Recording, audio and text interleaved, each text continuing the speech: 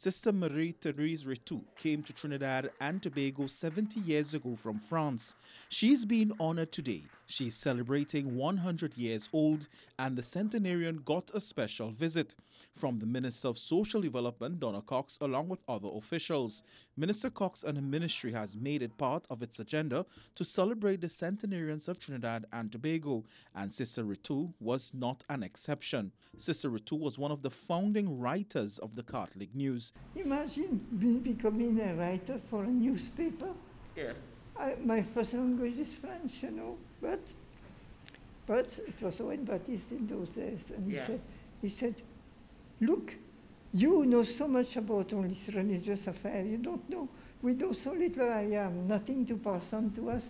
Shame on you. Oh, when he told me that, I said, Lord Jesus, what is it that I have to do? And he said, yes, you're going to write about me. She was celebrated today with cake and singing. We wish Sister Retout a wonderful and a happy birthday, and we wish her many more. Otto Carrington, CNC3 News.